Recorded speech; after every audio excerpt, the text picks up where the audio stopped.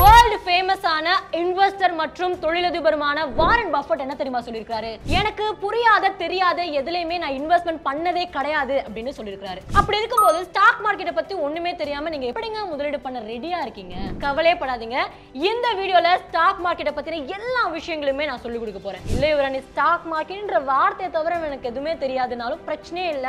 இந்த வீடியோல ரொம்ப பேசிக்ல இருந்து தான் நான் சொல்லிக் கொடுக்க போறேன். இந்த வீடியோவுடைய முடிவுல பணம் மற்றும் பவர் இது ரெண்டுத்தையுமே எப்படி நீங்க கெயின் பண்ணிருக்கீங்கன்னு நீங்களே பாருங்களேன். ஃபுல் வீடியோ பார்த்து முடிச்சதுமே தோணும். ஆக்சுவலி இந்த ஸ்டாக் மார்க்கெட் அப்படிங்கிறது கடல் மாதிரி. இந்த ஒரே வீடியோல எல்லா விஷயங்களுமே என்னால சொல்ல முடியாது. ஸோ இந்த ஸ்டாக் மார்க்கெட் சீரீஸ் மாதிரி நான் கொண்டுட்டு போக போறேன். அதுல இதுதான் ஃபர்ஸ்ட் வீடியோ. ஸோ இந்த வீடியோவை முழுசா பாருங்க, ஸ்டாக் மார்க்கெட்டை பத்தின ஒரு புரிதல் ஆரம்பிக்கும். அண்ட் நம்மளுடைய ஃப்ரீடம் தமிழ் மணி சேனலை சப்ஸ்கிரைப் பண்ணிருங்க. பிகாஸ் இந்த மாதிரியான வீடியோஸ்லாம் நான் வந்து போடும்போது உங்களுக்கு நோட்டிபிகேஷன் வரணும் இல்லையா? ஸோ அதுக்காக சப்ஸ்கிரைப் பண்ணிருங்க, மிஸ் பண்ணாதீங்க இந்த மாதிரி குவாலிட்டியான கண்டென்ட்டை. Welcome to freedom Tamil money channel. நான் உங்க யுவராணி. அண்ட் ஃப்ரீடம் ஆப்பை டவுன்லோட் பண்ணுங்க.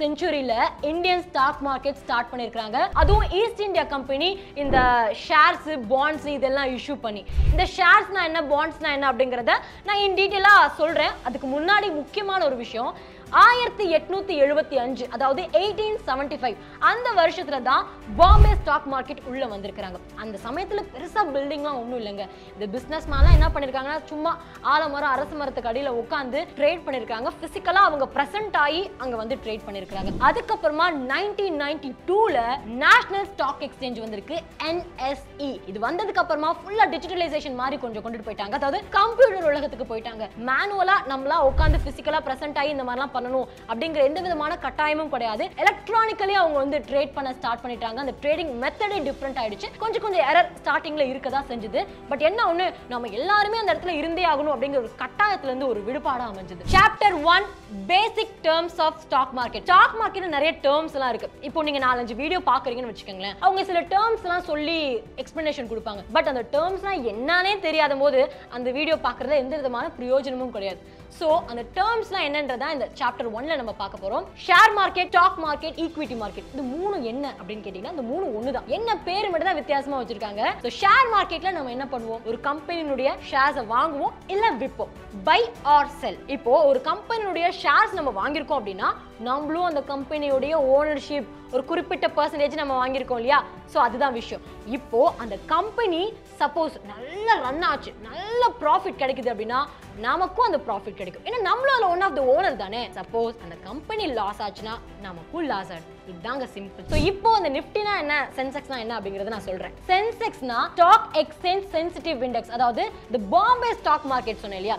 சோ இந்த ஸ்டாக் மார்க்கெட்ல லிஸ்ட் அவுட் ஆயிருக்கும் சில கம்பெனிஸ். அது எதை பேஸ் பண்ணிருக்கும்னா மார்க்கெட் கேபிடலைசேஷனை பேஸ் பண்ணிருக்கும். சோ இந்த கம்பெனிஸோட ஷேர் பிரைசஸ் எல்லாம் இருக்கு இல்லையா, அது ஏறுது இறங்குது, அதுதான் சென்செக்ஸ் ஏறுது சென்செக்ஸ் குறையுது அப்படின்னு சொல்லுவாங்க. அந்த லிஸ்ட்ல இருக்கக்கூடிய கம்பெனிஸ் என்ன பண்ணுவாங்கன்னா மக்கள் கிட்ட இருந்து ஃபண்ட் கேட்பாங்க. ஏதாவது எங்க கம்பெனியை இன்னும் நல்லா மேம்படுத்துறதுக்கு நீங்க வந்து இன்வெஸ்ட்மெண்ட் பண்ணலாம் அப்படின்ற மாதிரி கேட்பாங்க. சோ நம்ம காசு கொடுத்து இன்வெஸ்ட்மெண்ட் பண்றோம் அந்த கம்பெனி நல்ல பெர்ஃபார்ம் ஆகிறதுக்கு, நல்ல பில்ட் ஆகிறதுக்கு. சோ அப்போ அந்த கம்பெனி நல்ல பெர்ஃபார்ம் ஆச்சுன்னா நமக்கு ப்ராஃபிட் ஜாஸ்தியா வரும். இதுதான் அந்த இன்வெஸ்ட்மெண்ட் மெத்தட். சோ இதுவே நிஃப்டின்னு பாத்தீங்கன்னா இந்த நேஷனல் ஸ்டாக் எக்ஸ்சேஞ்ச் இருக்கு இல்லையா, அந்த கம்பெனிஸ் 50 கம்பெனிஸ் மட்டும் தான் டாப் 15 கம்பெனிஸ் அந்த நிஃப்டி 50ல லிஸ்ட் அவுட் ஆயிருக்கும். சோ அந்த கம்பெனி எல்லாம் பாத்தீங்கன்னா 12 செக்டார்ஸ் அடிப்படையில் அவங்க லிஸ்ட் அவுட் பண்ணிருப்பாங்க. சோ அந்த கம்பெனியோட ஷேர் பிரைசஸ் ஏறுது இறங்குதுன்றத பார்க்கும்போது தான் நிஃப்டி ஏறுது இறங்குது அப்படின்னு சொல்லுவாங்க. ஒவ்வொரு கண்ட்ரிக்கும் ஒவ்வொரு விதமான ஸ்டாக் எக்ஸ்சேஞ்ச் இருக்கும். இப்போ எப்படி நம்ம இந்தியாவுக்கு BSE NSE இருக்கு, சோ அதே மாதிரி அமெரிக்காக்கு நியூயார்க் ஸ்டாக் எக்ஸ்சேஞ்ச், சைனாக்கு தி Shanghai stock exchange, பிரான்ஸுக்கு Paris stock exchange. Primary markets, அதாவது இந்த பிரைமரி மார்க்கெட்ஸ் என்னன்னா கம்பெனிஸ் அவங்களோட ஷேர்ஸ் விற்பாங்க. இப்போ ஒரு கம்பெனி இருக்கு, அவங்களுடைய எத்தனை ஷேர்ஸ் விற்கிறது, எவ்வளவு பிரைஸ்க்கு விற்கிறது அப்படிங்கறத டிசைட் பண்ணுவாங்க. எல்லா கம்பெனிக்கும் ஒன்னாதான் இருக்குமா, சேமா இருக்குமான்னு கேட்டா அதெல்லாம் கிடையாது. ஒவ்வொரு கம்பெனியுடைய வேல்யூ டிபெண்ட் ஆகி தான் அந்த ஷேர்ஸினுடைய பிரைஸ் இருக்கும். இது எல்லாமே அவங்க இஷ்டத்துக்கு அவங்க பண்ணக்கூடாது. இது எல்லாமே செபி ரெகுலேட் பண்ணிட்டு இருப்பாங்க. இந்த செபியினுடைய வேலையெல்லாம் என்ன அப்படிங்கறத இன்னும் வரக்கூடிய வீடியோஸ்ல ரொம்பவே நான் தெளிவா சொல்றேன். நிறைய பேர் இந்த ஷேர் மார்க்கெட்டை பத்தி தெரிஞ்சுக்கும் போது நிறைய டேர்ம்ஸ் எல்லாம் ரொம்ப கன்ஃபியூஸ் ஆகுது அப்படின்னு சொல்றாங்க. ஸோ அதுல ஃபர்ஸ்ட் டேர்ம் நான் என்ன சொல்ல போறேன் அப்படின்னா ஸ்டாக் புரோக்கர். நம்ம ஒரு ஷேர்ஸை வாங்க போறோம், ஒரு கம்பெனி ஒரு ஷேரை விற்க போறாங்க, வாங்குறோம் விற்கிறோம், ரெண்டுமே இப்படி நடக்கும் ரிவர்ஸா. இப்போ என்ன ஆகும்னா இந்த ஸ்டாக் புரோக்கர்னா யாரு? இப்போ இந்த வாங்குறது விற்கிறது எல்லாமே ஸ்டாக் எக்ஸ்சேஞ்ச் பண்றாங்க. ஸ்டாக் எக்ஸ்சேஞ்ச் ரெண்டு இருக்குன்னு சொன்னேன் இந்தியால, கரெக்டா? நேஷனல் ஸ்டாக் எக்ஸ்சேஞ்ச் இருக்கு, பாம்பே ஸ்டாக் எக்ஸ்சேஞ்ச் இருக்கு. அது சரி யுவராணி, இப்போ நான் ஒரு கம்பெனியுடைய ஷேர்ஸ் வாங்கணும்னா டைரக்டா இந்த கம்பெனில இருந்து வாங்கிக்கலாமா? எப்படி இது ஆகும் அப்படின்னு கேட்டீங்கன்னா அதுக்கு தான் ஸ்டாக் புரோக்கர்னு ஒருத்தவங்க இருக்காங்க. அது ஒரு பர்சனா இருக்கலாம், ஒரு ஆப்பா இருக்கலாம், ஒரு வெப்சைட்டா இருக்கலாம். வாங்கக்கூடிய கஸ்டமருக்கும் கம்பெனிக்கும் நடுவில் ஒரு பிரிட்ஜ், ஒரு பாலமா இருக்கிறது தான் ஸ்டாக் புரோக்கர். அவங்க கிட்ட இருந்து தான் நம்மளால கம்பெனிஸை டீல் பண்ண முடியும். அவங்க கொடுக்கக்கூடிய ஷேர்ஸை வாங்குறதோ விற்கிறதோ இந்த முறைகள் எல்லாமே அந்த ஸ்டாக் புரோக்கர் மூலமா தான் நடக்கும். இந்த டிமேட் அக்கௌண்ட்னா என்ன யுவராணி அப்படின்னா, இப்போ நம்மளுடைய பேங்க் அக்கௌண்ட்ல நம்மளுடைய பணம் இருக்குல்ல, அதுக்கு ஒரு பேங்க் அக்கௌண்ட் தேவை.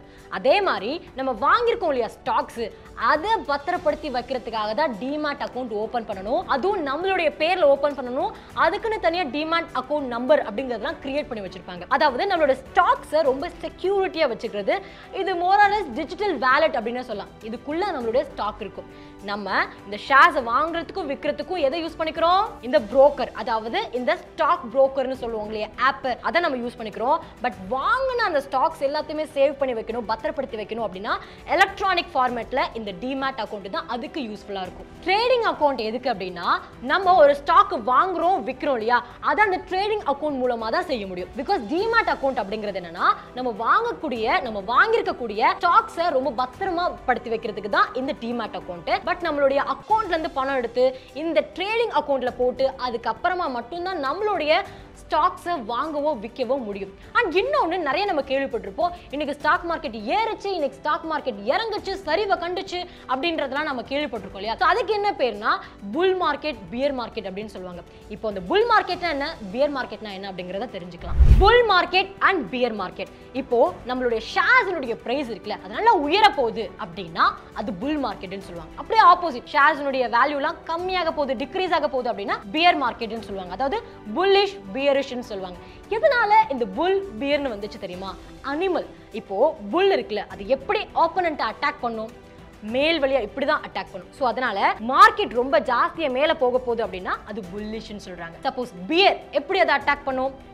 பாட்டம்ல இருந்து தான் ஆப்போனன்ட் அட்டாக் பண்ணும். ஸோ அதனால மார்க்கெட் கம்மியாச்சு, ஷேருடைய பிரைஸ்லாம் லோ ஆக போகுது அப்படின்னா அதை பியரிஷ் மார்க்கெட்னு சொல்லுவாங்க. நம்ம இந்தியன் ஸ்டாக் மார்க்கெட்டே பாத்தீங்கன்னா எப்படி ஒர்க் ஆகுது தெரியுமா? இந்த இமோஷன் சென்டிமெண்ட்ஸ் இதை பேஸ் பண்ணி தான். ஃபேமஸான ஒரு சிஇஓ அந்த கம்பெனில புதுசா அப்பாயிண்ட் பண்றாங்க அப்படின்னா அஃப்கோர்ஸ் அது புல்லிஷ் தான். ஒரு ஃபேமஸான சிஇஓ அந்த கம்பெனியை விட்டு ரிசைன் பண்ணிட்டாரு அப்படின்னா அது பியர் மார்க்கெட்டா மாறிடும். இப்படிதான் நடக்கும் மோர் ஆர் லெஸ். அண்ட் முக்கியமான ஒரு விஷயம் என்னன்னா, இந்த சென்செக்ஸா இருக்கட்டும், நிஃப்டியா இருக்கட்டும், இந்த டாப் 30 கம்பெனிஸ், டாப் 50 கம்பெனிஸ், இது எல்லாமே மார்க்கெட் கேபிட்டலைசேஷனை பொறுத்து தான் அவங்க அரேஞ்ச் பண்ணி வைப்பாங்க, லிஸ்ட் பண்ணி வைப்பாங்க. ஸ்டாக் மார்க்கெட்ல இருந்து நம்ம வாங்கக்கூடிய ஒவ்வொரு ஸ்டாக்ஸுக்கும் பின்னாடி ஒவ்வொரு கம்பெனி இருக்கு. அந்த கம்பெனி நல்லா பெர்ஃபார்ம் ஆச்சுன்னா நமக்கு ப்ராஃபிட், கம்பெனி லாஸ் ஆச்சுன்னா நமக்கும் லாஸ். ஸோ இப்படிதான் நம்ம ஸ்டாக் மார்க்கெட்ல இன்வெஸ்ட்மெண்ட் பண்ணி ப்ராஃபிட் அண்ட் லாஸை பார்த்துட்டு இருக்கோம்.